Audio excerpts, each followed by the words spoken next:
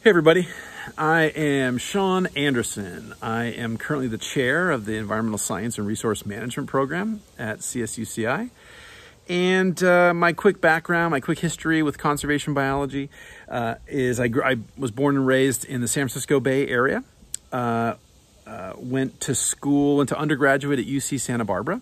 Initially not wanting to be a scientist. I thought scientists were very boring, dispassionate, not super interesting folks.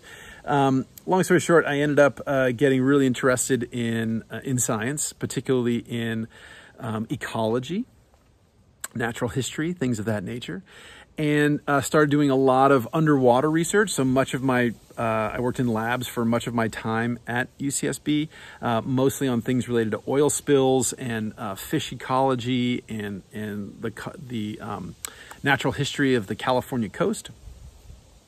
I then ran a lab for a while at UCSB. Before going to Antarctica for a while and then diving into the ice caps, and then went to grad school at UCLA, where I also studied underwater ecosystems, mostly around Catalina Island. While there, I did sort of a kind of a second PhD on salt marsh restoration at Magoo Lagoon in Ventura County.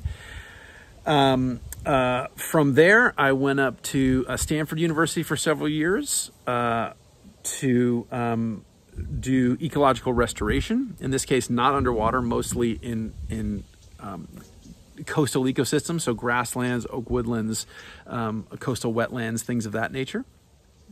And was there for several years, and then left Stanford to come down here and help start our university. And so I've been here forever. I'm an ancient fossil.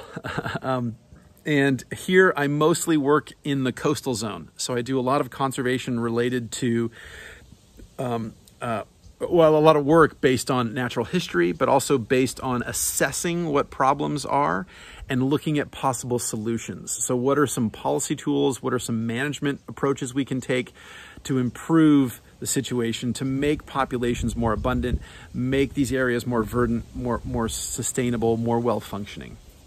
So I currently work in California, in Louisiana, the Pacific, and then on various projects that are kind of not in any one particular area, things related to, for example, seafood sustainability and things of that nature. So I love conservation biology. I would consider myself a conservation biologist, and I'm super stoked to be able to talk to you guys about conservation biology. See you guys soon.